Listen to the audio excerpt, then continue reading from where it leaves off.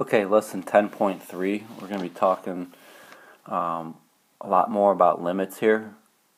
If we look at example 1, we want to find the limit as x approaches 1 of x cubed minus 1 divided by x minus 1. Alright, so what we're going to do is we're going to find this three different ways. The first way is graphically.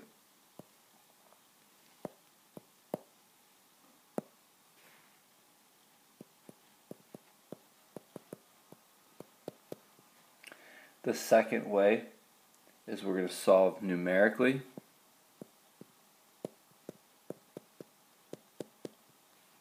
And that's the same thing as using a table. And then the third way is algebraically. So let's look at graphically first. Okay, so in your calculator, you're going to turn it on, go to y1, and you're going to enter in the function. Again, it's x cubed minus 1 divided by x minus 1. Okay, once you've done that, the window that we're going to look at it, let's look at it in Z standard, and then go ahead and hit graph. Alright, so there's the function. You're then going to hit your trace key. Alright, so then a cursor will appear on the curve of the graph. And what we want to do is we're going to just scroll and get as close as we can to x equaling 1. Alright, so we have x equals 0.9 here, and the y coordinate is approximately 2.7. And then here we have x equals 1.06, and the y coordinate is approximately 3.18. So we can approximate that when x equals 1, our y coordinate is approximately 3. So we can say that the limit, if we were to guess, would be 3. So we can come over and graphically we could approximate this limit being 3.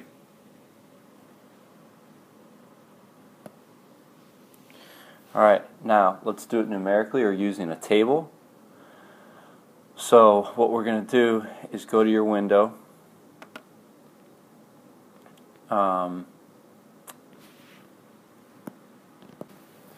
apologize. You're going to go to second window, so that's your table set. Alright, tables start. We want our table to start at 1. Alright, we want to know what the graph is doing around x equals 1. And then the change in table is we're going to make it pretty small. So we're going to say 0.001. And then we're going to hit second graph, or that's your table. Alright, so you'll notice that this graph is discontinuous at x equaling 1. Alright, we get an error here. Alright, however, as x approaches 1 from the left, you can see that it is going to be 3, and as x approaches 1 from the right, it's also going to be 3, it looks like here. Alright, so let's go back. Alright, and we'll say that it's 3. Now, as convincing as the graphical and numerical evidence is thus far about the limit being 3, the best evidence is to do it algebraically. Okay, so if you really want to know what the limit is and be confident in that and not be guesstimating or estimating, do it algebraically. So That's what we'll do over here. So the limit as x approaches 1. Now, we cannot just take 1. Normally when we do these limits, we'll see in a couple examples that we ideally would love to just be able to plug it in and see what we get. However, the issue with that is when we plug in 1 for x, we're going to be dividing by 0. So we're going to have to change the function a little bit, alright, break it up. And so the x cubed minus 1 up top, we can rewrite that as x minus 1 times x squared plus x plus 1. Alright, wrote it as a product of two factors. And then we're going to divide by x minus 1. Now notice the x minus 1's cancel. So the limit as x approaches 1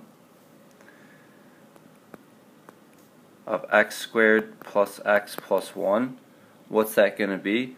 Now we can go ahead and plug in 1 for x. So when we do that,